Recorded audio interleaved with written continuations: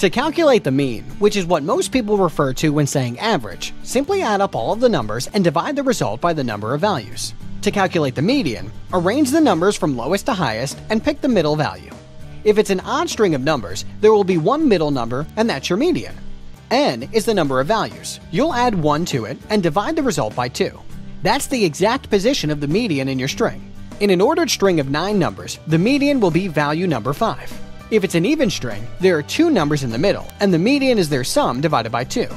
N divided by 2 will be your first number's position, then add 1, and that will be the second number's position. In an ordered string of 10 numbers, the median will be the sum between value number 5 and 6 divided by 2. The median is not as susceptible to outliers and frequently more realistic. Maybe you want to know how rich a neighborhood is. John makes $50,000 per year.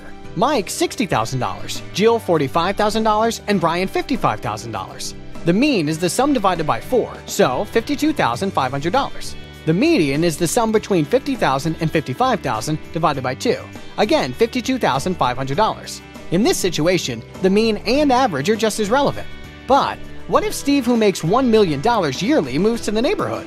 In that case, the mean would be $242,000 and the median $55,000. Which do you consider more realistic?